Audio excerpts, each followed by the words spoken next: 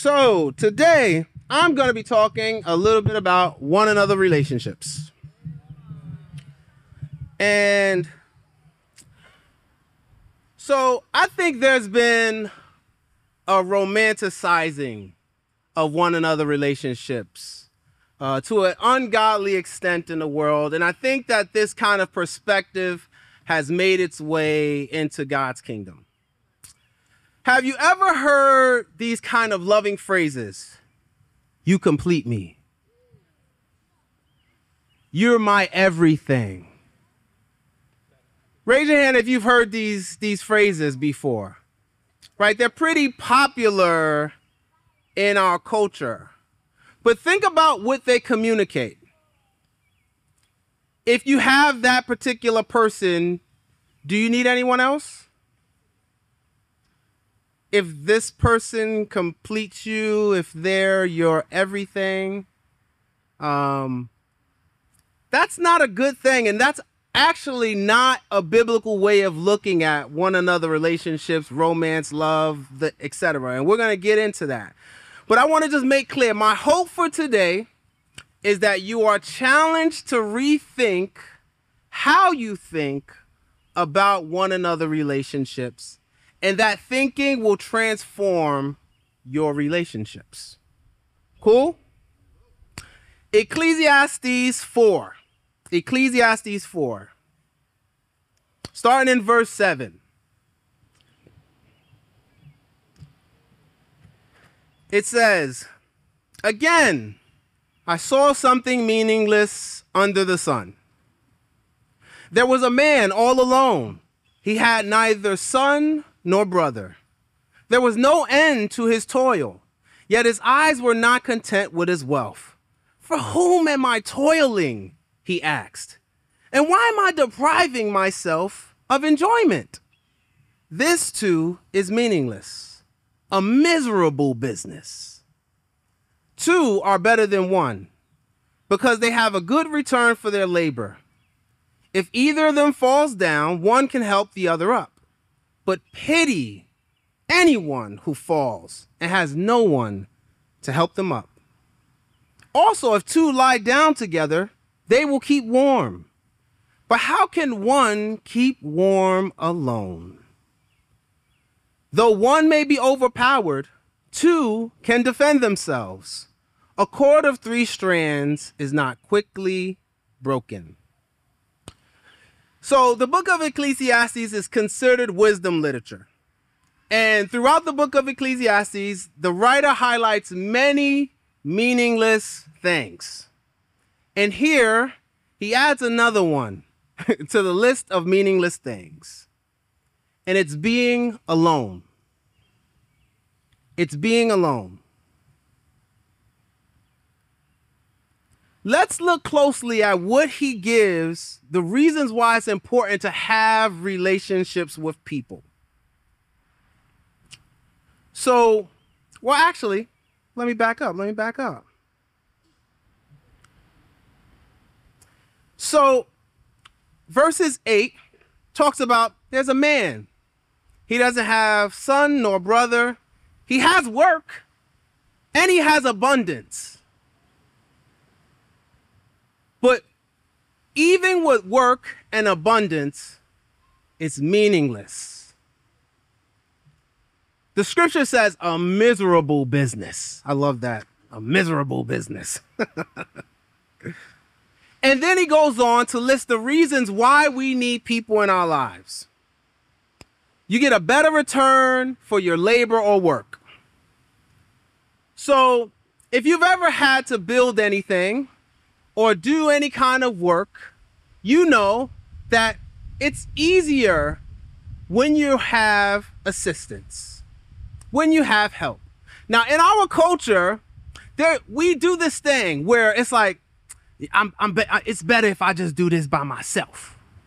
Now, I do believe there are works in which God calls us to do by ourselves. Nobody can repent for you, right?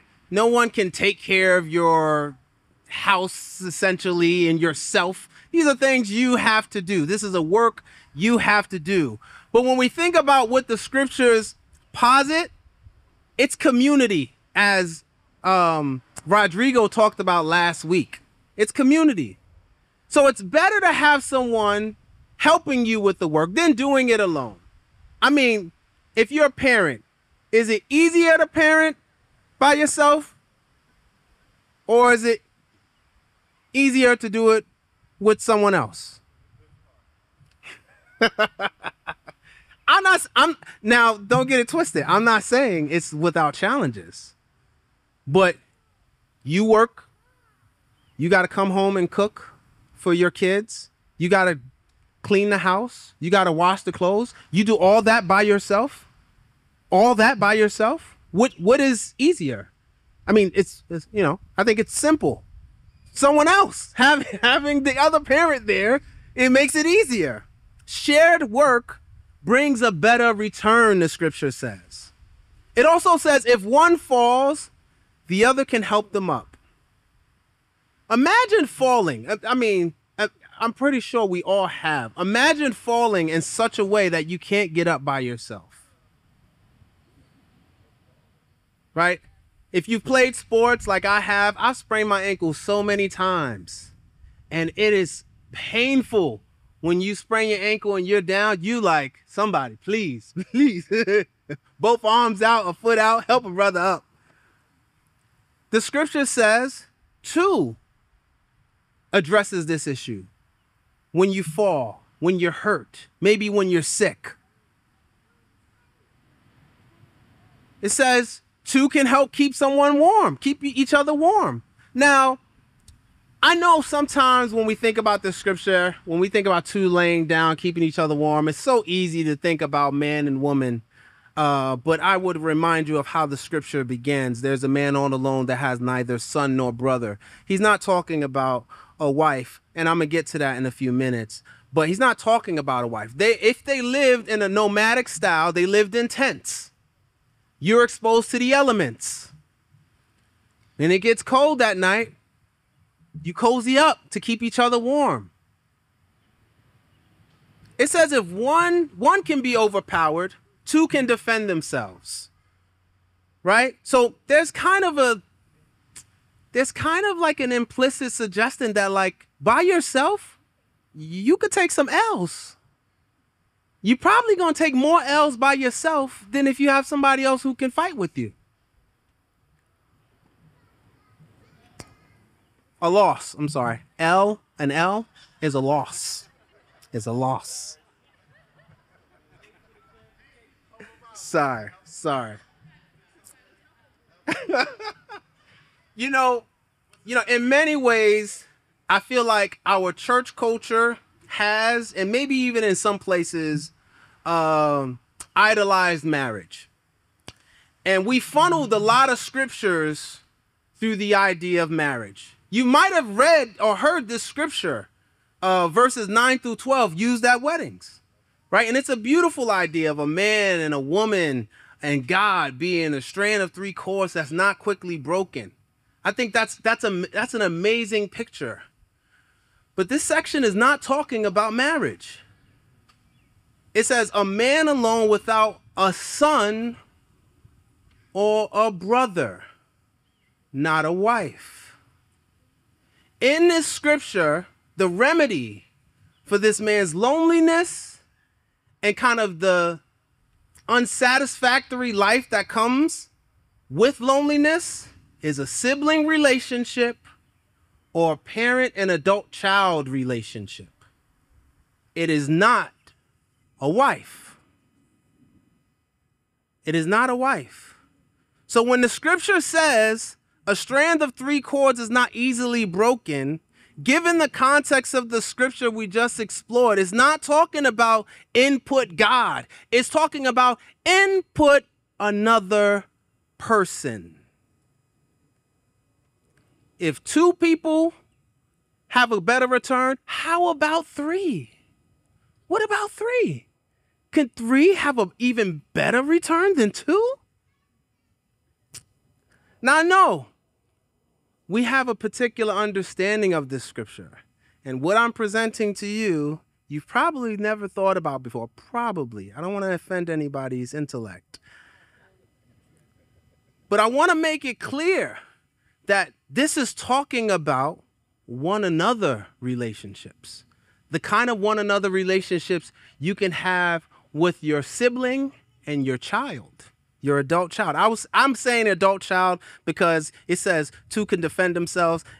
Elliot ain't helping me, right? Right? Elliot ain't helping me keep warm, right? So I mean, he is. I love you, Elliot. But I think you understand, right? Like if a group of people come to steal our belongings, me and adult Elliot will have a really good chance fending them off than me and my 4-year-old boy, right? So this is why I'm saying adult child. So God says the cure to this loneliness and needing of a suitable helper is sibling, adult child.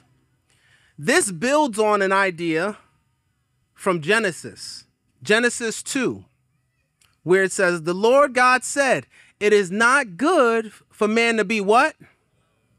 Alone. I will make a helper suitable for him. Adam is in the ideal place. He has everything he needs, yet he doesn't. God notices something. He is alone. And this is not a good state. So what I'm going to do is I am going to create another person for you. In the context of Genesis, yes, God gives this man a wife. But in Ecclesiastes, the one another relationship is not restricted to the wife. So I want us to think about this. Continually, the scriptures teach us that needing of help, the curing of loneliness is another person. Sometimes I think we're like created to be monks. That like somehow we're going to pray, we're going to fast, we're going to read, and that's going to cure us. And sometimes when people come to us sharing these things, bro, you need to get closer to God. What's wrong with you? Feeling lonely out here? You need to get closer to God. How's your prayer life? Let me ask you this. How do you think Adam's prayer life was? What do you think Adam's relationship with God was? Would we dare to say it was sufficient? But God still said, you, even having full access to me, no sin in the world yet, you need another person. You need another person.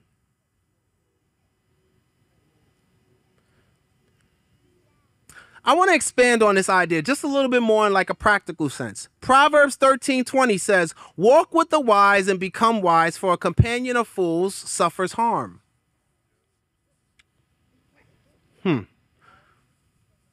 You want to be a wise wife? Who are you walking with?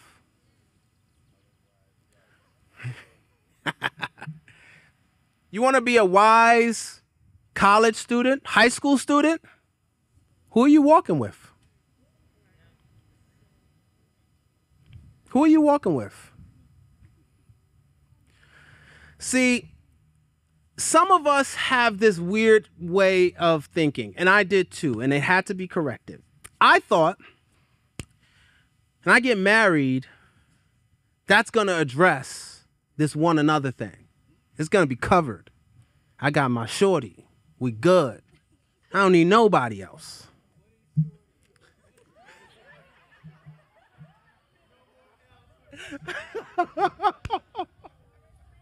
I have my beautiful wife, my significant other. All right. I thought as a single person, I thought, once I get married, I'm good. But that's also a lie if you're a single person. That's a lie. That like when you get a spouse, your one another relationship stuff is covered. And I want to share that it's bigger than that.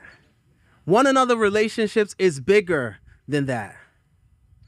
It's not just about your spouse, but some of us have shrank our scope of one another relationships to like, I have my spouse, I have my kids, I'm good.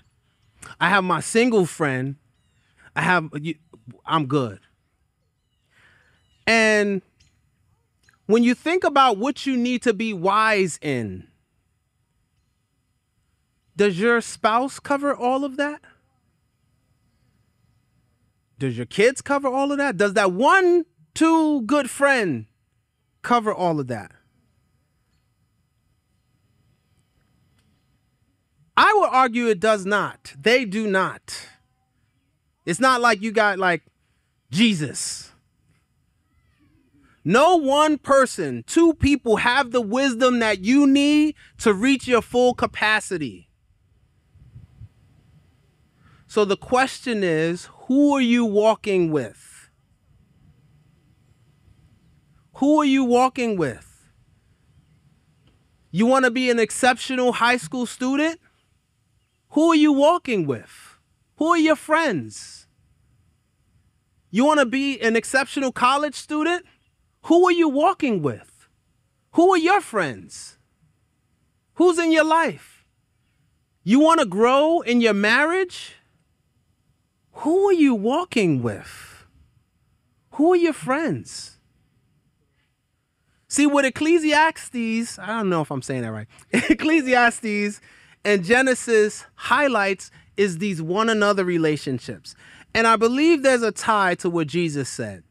Then he will say to those on the left, depart from me, you who are cursed, into the eternal fire prepared for the devil and his angels. For I was hungry, and you gave me nothing to eat. I was thirsty, and you gave me nothing to drink. I was a stranger, and you did not invite me in. I needed clothes, and you did not clothe me. I was sick and in prison, and you did not look after me. They will answer, Lord, when did we see you hungry, thirsty, or a stranger, or needing clothes, or sick, or in prison, and did not help? He will reply, truly I tell you, whatever you have done for the least of these, whatever you did not do for the least of these, you did not do for me. Do you see the connection? In Ecclesiastes, we're talking about keeping warm. We're talking about fighting off enemies. We're talking about labor and work. The scripture makes it clear how our one another relationships should be and how essential and important they are to God. What he created us for, and then how he's going to like judge us based on how we're taking care of each other. I mean, Jesus says it again in this way. Maybe this one will hit. A new command I give you.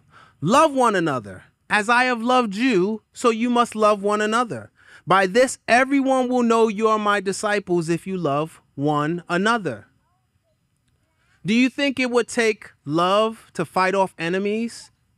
Do you think it would take love to help somebody with their work? Do you think it would take love to help keep somebody warm? To pick them up when they fall? Absolutely. Absolutely.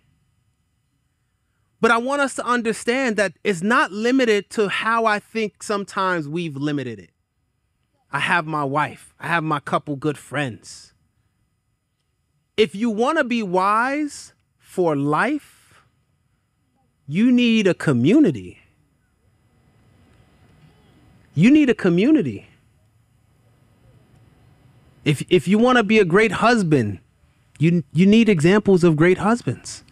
If you want to be a great father, you need examples of great fathers.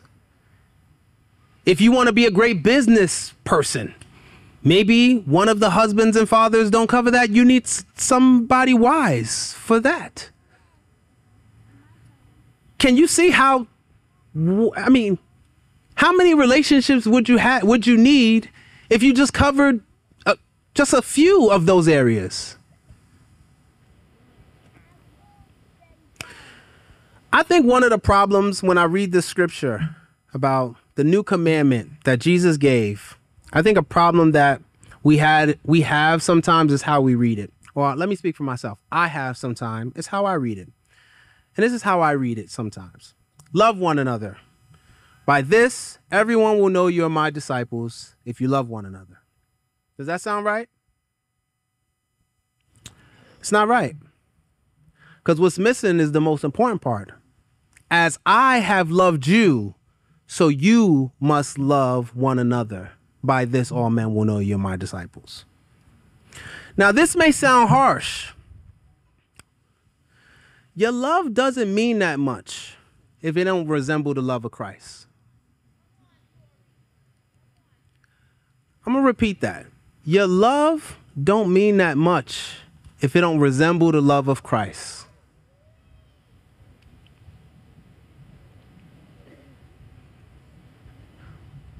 And sometimes I think we fool ourselves. We want to love people the way we want to love people and not the way God says. And when they don't accept it, we get upset. We get upset. Are we loving the way Jesus loved us? That's the calling. That's the calling. The Bible goes on to say people won't even know you're a disciple if your love doesn't resemble Christ. They won't know who you pledge allegiance to. Is he saved or something else? Maybe she's into witchcraft. That's what that glow is.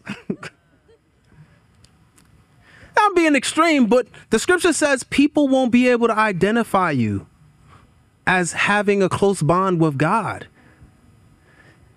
That's pretty huge.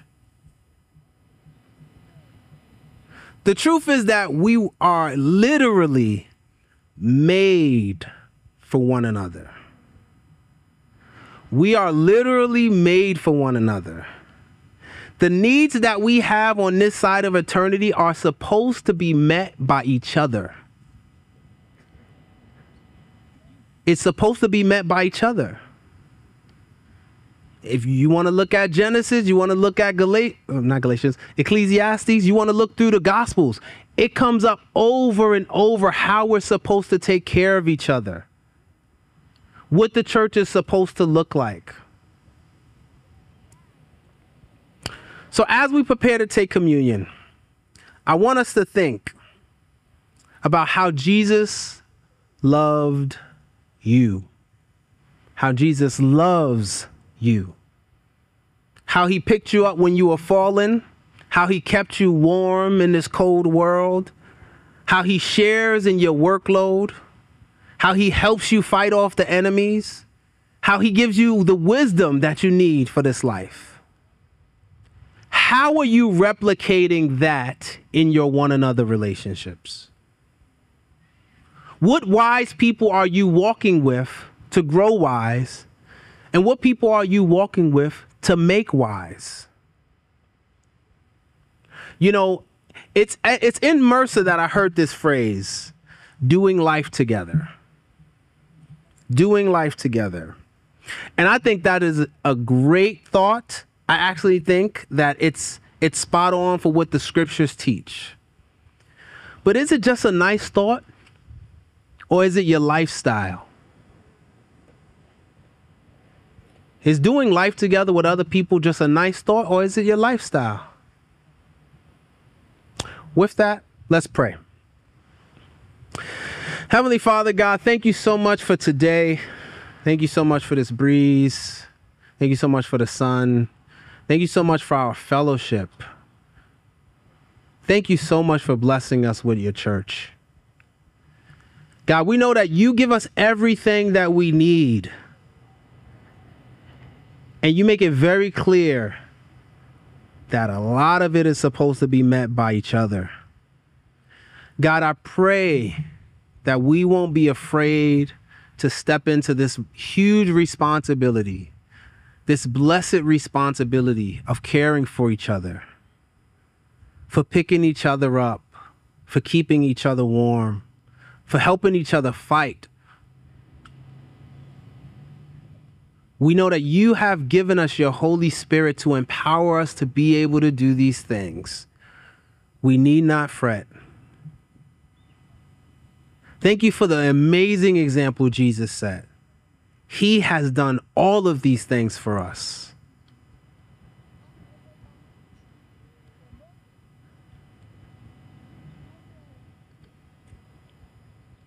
We see it so clearly with him dying on the cross for us, willing to sacrifice it all so that we can have a relationship with you.